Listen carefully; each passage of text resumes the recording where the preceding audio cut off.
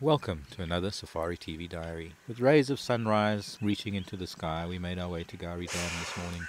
A local pod of hippos.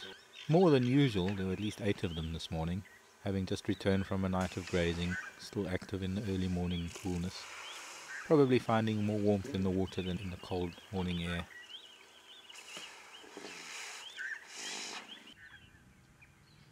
A local flock of guinea fowl scratching around for insects and seed. And moving on from there, we found a breeding herd of buffalo coming into western Gowrie.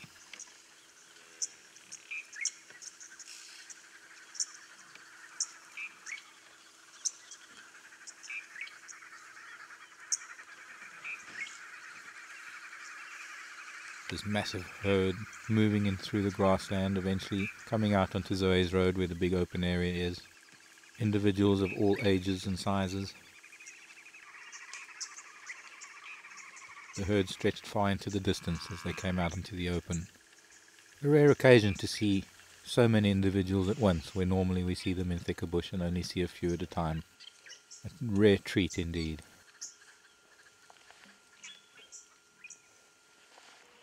And a yellow-billed hornbill, preening, scratching, getting rid of mites.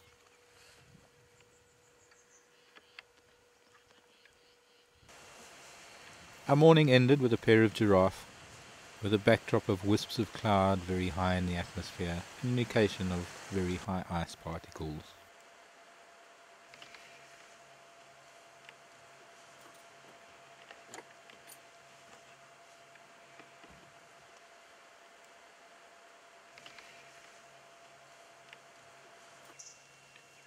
By afternoon we managed to find the breeding herd of buffalo again at this stage of the day, a lot of them lying down chewing the cud, their eyes closed, warding off the swarms of flies that normally accompany a herd like this, appearing asleep but still chewing, probably lying close to each other for warmth.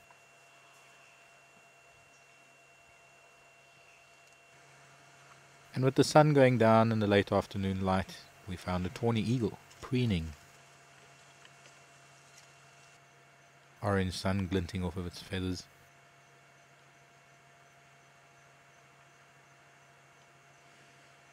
Join us tomorrow for another Safari TV diary.